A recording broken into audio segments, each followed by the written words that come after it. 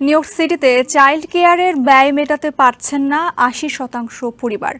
গবেষণা সংস্থা 5 ব্যুরো ইনস্টিটিউটের সাম্প্রতিক এক প্রতিবেদনে এমন তথ্য উঠে এসেছে। এই অবস্থায় সন্তানের দেখাশোনার জন্য অনেক নারীকেই চাকরি ছাড়তে হচ্ছে। সিটির সার্বিক অর্থনীতির উপর এর নেতিবাচক প্রভাব পড়ছে। এই অবস্থায় স্বল্প আয়ের পরিবার এবং চাইল্ড কেয়ার সেন্টারগুলোকে সহায়তা দেওয়ার আহ্বান জানাচ্ছেন বিশেষজ্ঞরা। সন্তানদের দেখাশোনা নিয়ে সবসময় চিন্তিত থাকতে হয় কর্মজীবী বাবা মায়েদের। সন্তানকে চাইল্ড কেয়ার সেন্টারে দেয়া ছাড়া উপায় থাকে না তাদের। কিন্তু নিউ ইয়র্ক সিটিতে চাইল্ড কেয়ার সেবার ব্যয় দিন দিন বেড়েই চলেছে। এই ব্যয় মেটাতে হিমশিম খাচ্ছেন অভিভাবকরা। কার্লিন ডেলার নামে ব্রঙ্কসের এই বাসিন্দা জানান, তার 4 বছর বয়সী সন্তানকে নিয়মিতই ডে কেয়ারে রাখা হতো, কিন্তু বর্তমানে ডে কেয়ারের ব্যয় অনেক বেশি হওয়ায় তাকে আর এই সেবা দেয়া যাচ্ছে না। সন্তানকে দেখাশোনার জন্য চাকরি ছেড়েছেন তিনি। Very expensive. Reason why I am a stay-at-home mom. It was like $475 a week. That's a rent, basically. গবেষণা সংস্থা 5 ব্যুরো ইনস্টিটিউটের সাম্প্রতিক প্রতিবেদনে দেখা গেছে, সাধারণ মানের একটি ডে কেয়ারে কোনো শিশুকে রাখতে হলেও বছরে কমপক্ষে $20,000 খরচ হয়।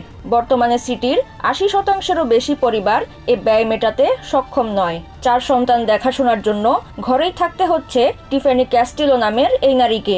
My husband he's working 2 jobs. 5 bureau ইনস্টিটিউটের এক্সিকিউটিভ ডিরেক্টর গ্রেস রাও বলেন, সন্তানকে দেখাশোনার জন্য অভিভাবকরা কর্মক্ষেত্র ছাড়ায় 2022 সালে নিউ ইয়র্ক সিটি আনুমানিক $23 বিলিয়ন অর্থনৈতিক ক্ষতির সম্মুখীন হয়েছে। In 2022, New York City is estimated to have lost $23 billion in economic activity. তিনি আরো জানান, চাইল্ড কেয়ার ব্যয় বাড়ায় বেশি ভুগতে হচ্ছে কৃষ্ণাঙ্গ ও ল্যাটিনো সহ সংখ্যালঘু কমিউনিটির মানুষকে। এদিকে গবেষণা বলছে, সার্বিক ব্যয় বৃদ্ধির কারণে বন্ধ হয়ে যাচ্ছে অনেক চাইল্ড কেয়ার সেন্টার। এ অবস্থায় ভুক্তভোগী পরিবার ও ডে কেয়ার সেন্টারগুলোকে সহায়তা দিতে প্রশাসনের এগিয়ে আসা উচিত বলে মত সংশ্লিষ্টদের। We actually have a large number of families who are eligible for child care subsidies, but they are not accessing them. Child care খাতের সংকট মোকাবেলায় কাজ চলছে বলে জানিয়েছেন city mayor Eric Adams. We have to do more. One of the greatest inhibitors for women getting into the workforce is dealing with child care, and we have focused on that. Nazmun Nahar Urmi, TBN24 news desk. New York থেকে সম্প্রচারিত TBN24 television বিশ্বজুড়ে বাঙালির কণ্ঠস্বর।